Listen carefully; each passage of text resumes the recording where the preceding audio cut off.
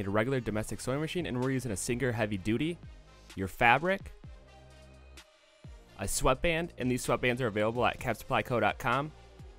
Interfacing, and this is a heavier weight adhesive interfacing, a closure for the back, and bias tape or a bias tape kit. Either one will work. And lastly, your pattern, and this pattern is available at properfitclothing.com.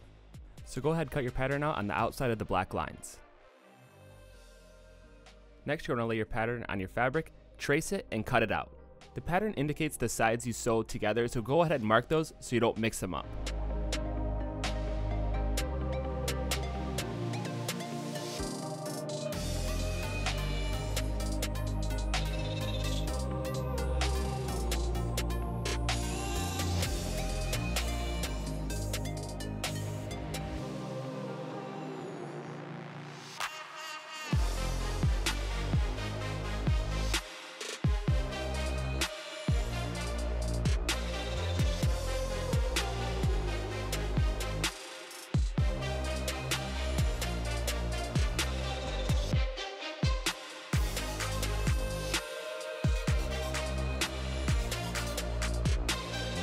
You want to end up with 2 sides, 1 holder, 2 backs, 1 front. Next, we're going to be adding the interfacing to the front panel, and all you have to do is iron this on, and we're using a piece of paper to go over that so we don't get the iron all sticky.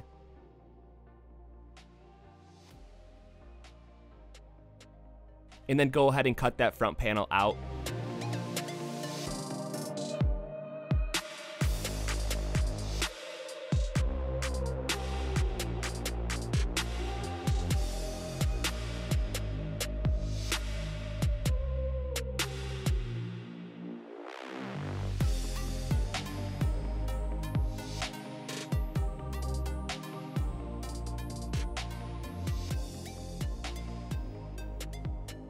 So next we're going to be adding bias tape to the back of that opening. And for this video, we are going to use the pre-made bias tape, and there is a link for this in the description. And you can get this in a bunch of different colors, but if you wanted to match a hat, I recommend using this bias tape making kit. And you can check this out in our other videos. We show how to use this. It's super simple, and it comes with a bunch of different sizes, and it's very easy to use. We definitely use this kit more often because that way we can match the fabric with our hat. But for the video, we're just going to show you that there are other options out there. Then go ahead and add that bias tape onto that edge.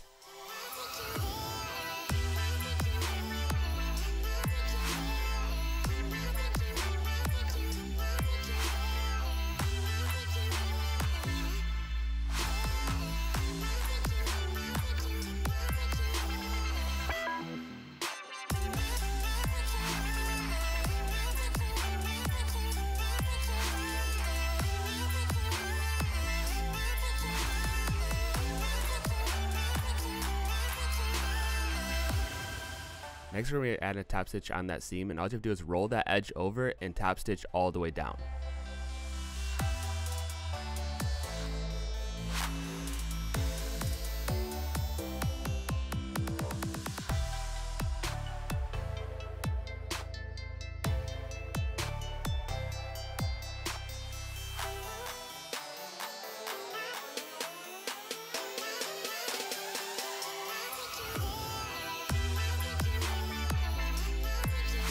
Take your back 2 panels, place right sides together, and just sew along that back edge.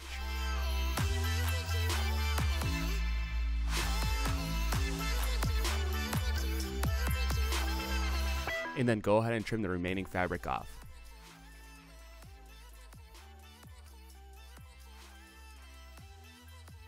Next, take one of your side panels and place the side edge on the side front edge. And this is indicated in the pattern that you marked. Then you want to sew that side panel onto that front panel.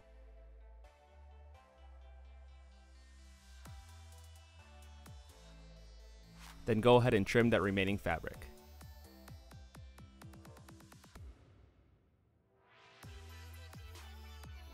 Next, you want to take your back 2 panels and take the opposite side panel and sew it to the opposite side of the back panel. And this will complete the second half of the cap.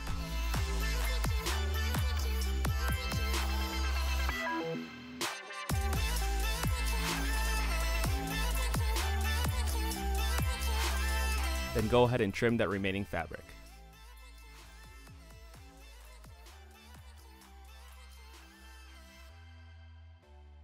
And now we're going to be showing you how to set up your twin needle. And this is super simple. Just install like a normal needle, set your machine to zigzag with 0 width, and thread 2 spools of thread the same exact way.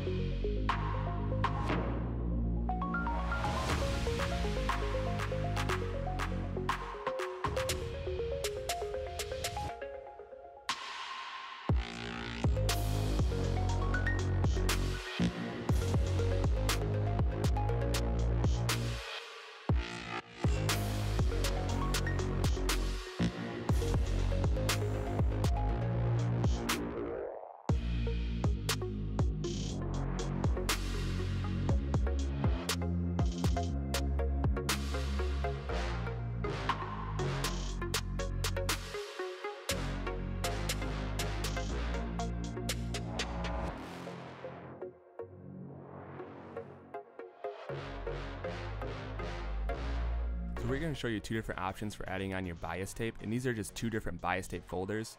The one on the right is just one you can get at any hobby store, and the one on the left is available at capsupplyco.com. We are going to be using the one on the left just because it's a little bit easier for us to use, and we've been using it for a while. But honestly, they both do the same thing, so use whatever you're comfortable with.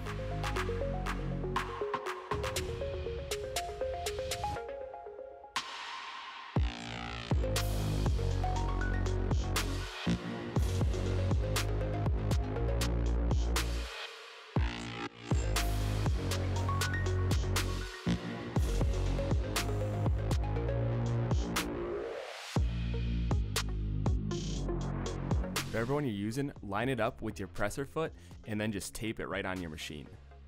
You definitely are going to want to make sure this is secure so that way nothing's moving around when you're sewing on that bias tape.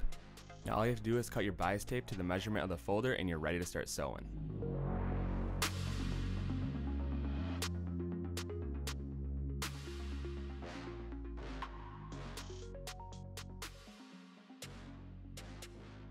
Now take your front panels and add bias tape to that front seam.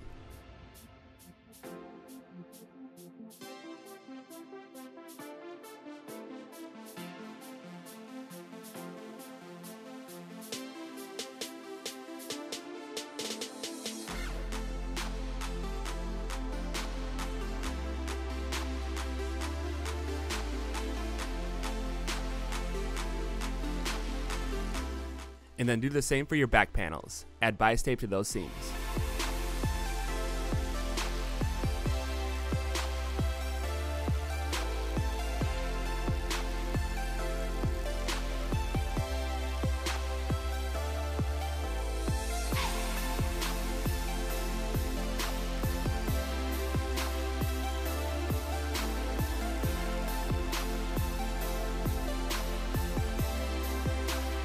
So we are going to show you a quick method if you don't have bias tape or don't want to use it or don't have a folder. You can totally use the double needle and still sew up those seams. It's just not going to look as nice as the bias tape, but this is what it looks like.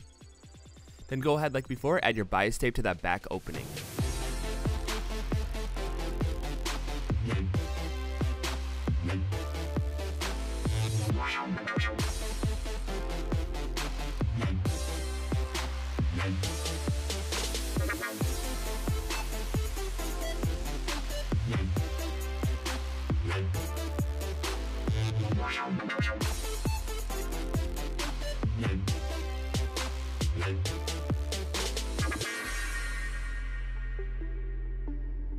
Then go ahead and line up the 2 halves in the center and sew all the way across that edge.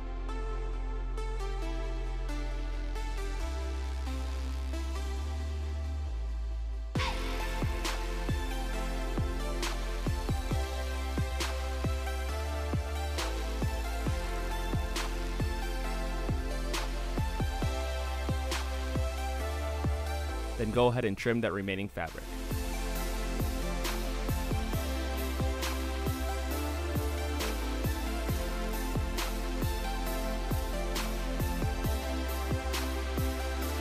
and then go ahead and add your bias tape across that entire seam.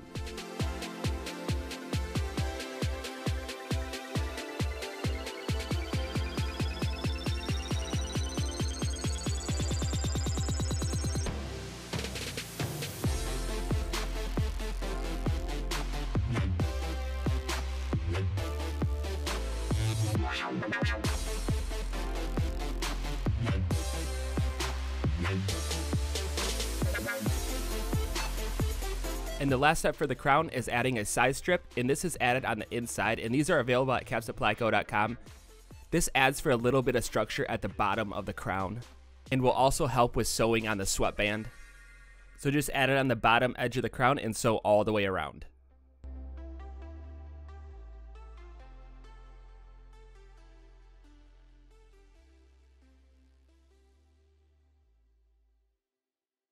Next step is making the brim. Go ahead and grab your brim, whatever brim you're using, trace around the outside and down just a little bit past.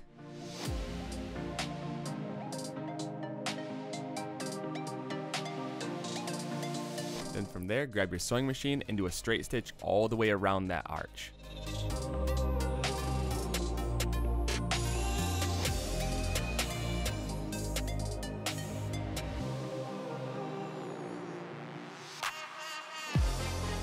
Now go ahead and trim about a 1/4 inch from that seam.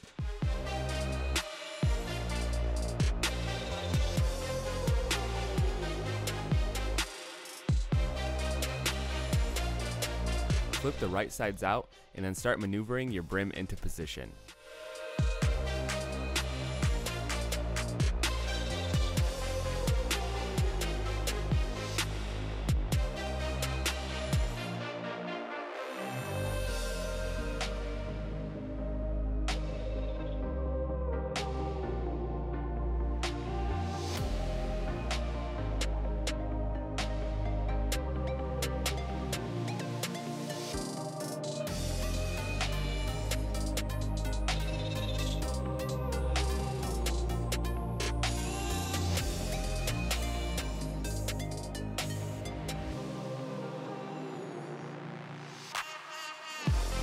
And if you are satisfied with the look and the tightness, you can skip this next step, but we are going to be adding some stitches to the top of the brim. And we are using a guide that will be available on capsupplyco.com. It just helps with getting nice, neat stitches around. As you can see, we're doing one line at a time, adjusting it, and then doing the next, and then making sure they're nice and even. Honestly, you can use any guide for this step, something that just keeps that brim from sliding all around.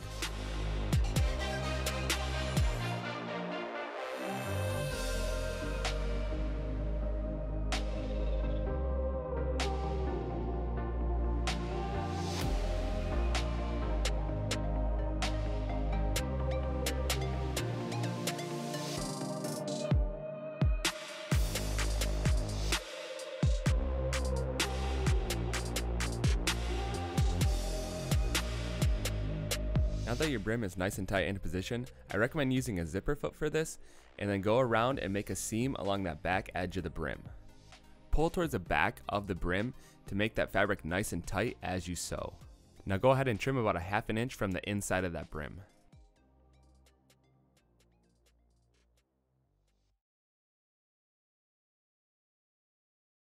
Now you're going to mark the center front of your crown and the center of your brim. Place the right sides together, and I recommend using a zipper foot for this part as well, and start from the center and sew towards the outside. And once you have one side done, do the same for the other side.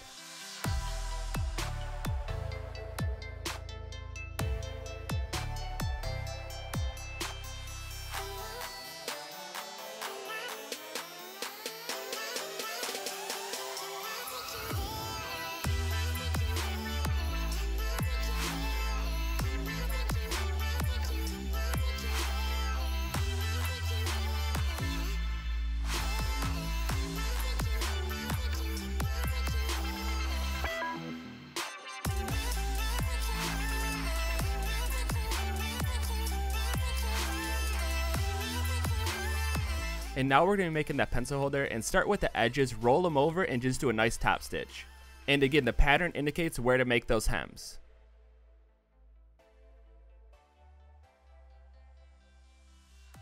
And then roll over the other side. And these are the shorter sides of that square. Then lastly, you're going to want to roll over that top edge and do a top stitch.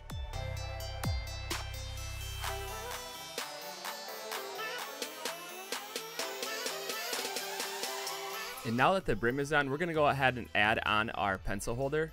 Place it on the side that best suits you, whether you're right or left-handed. And you're going to want to make sure it rolls over. So just kind of adjust it and then throw a pencil in there to see how tight it will be.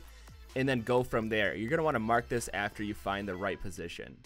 And then go ahead and do a straight stitch all the way across that top. And make sure you do a nice tack stitch on the front and the back.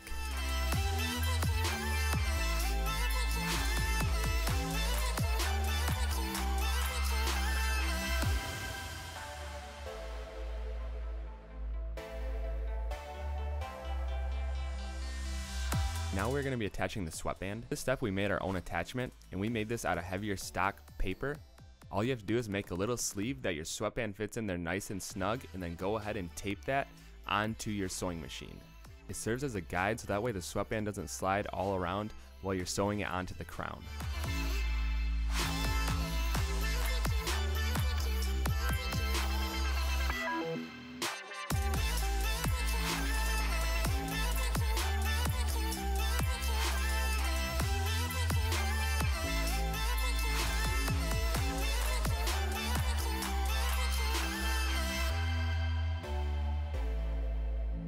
Once you have your sweatband guide into position, go ahead and roll over that edge and then just start sewing straight all the way around.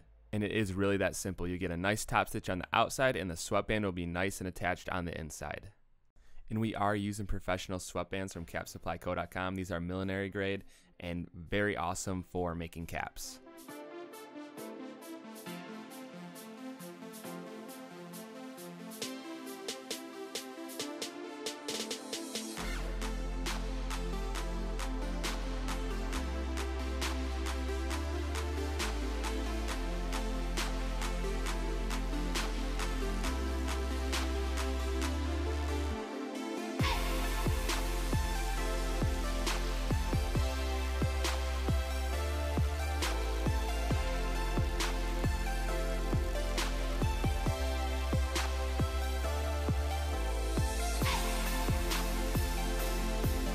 Now we're going to be adding on a plastic snap to the back for a closure. You can literally add whatever you want onto the back. Cap Supply Co. has a huge variety of different components you can add for closures. So go ahead and roll that sweatband over towards the inside and sandwich that plastic component in between and just sew that right on. And it is really just that simple, and go ahead and do this for the other side. I do recommend using a heavier weight needle for this process because you are sewing through a decent amount of material.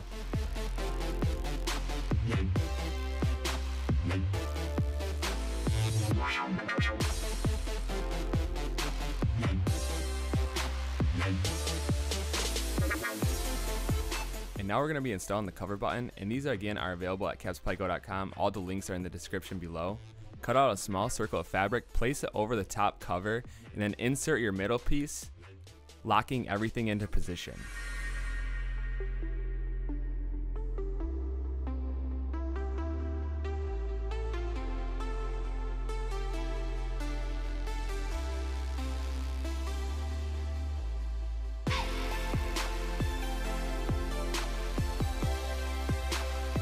Now there's a third prong piece that we already have in the press, and if you don't have a press, you can just push that prong piece through the center with your fingers, take the top cover and line it up where you see the prongs that are coming through the fabric and slightly hit it with the hammer.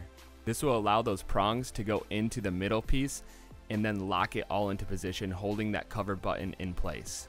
And if it looks a little confusing, go ahead and check our other videos out that are totally dedicated to this process alone. And now we're going to be adding air vents to the cap, and we're just using eyelets. You pretty much just want them to be evenly spaced and centered in each panel. Once you have your marks, go ahead, cut holes, put your eyelets in, and press them into place. And if you don't have a press, pliers work just as good for eyelets. But if you're looking for any tools that we're using specifically, we post all the links in the description below, so go ahead and check that out.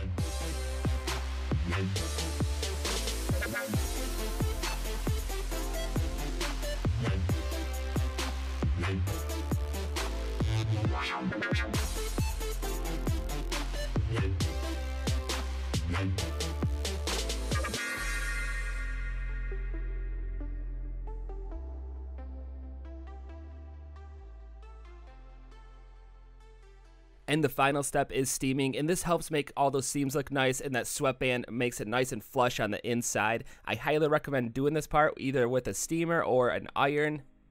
It just takes the quality of the cap to that next level. And that is how you make your trucker pencil cap. Thank you so much for watching. Be sure to like, subscribe, comment. Let us know what you think. Give us some ideas. We're always down to try new stuff, but we're going to keep the videos coming at you, so we'll see you next time.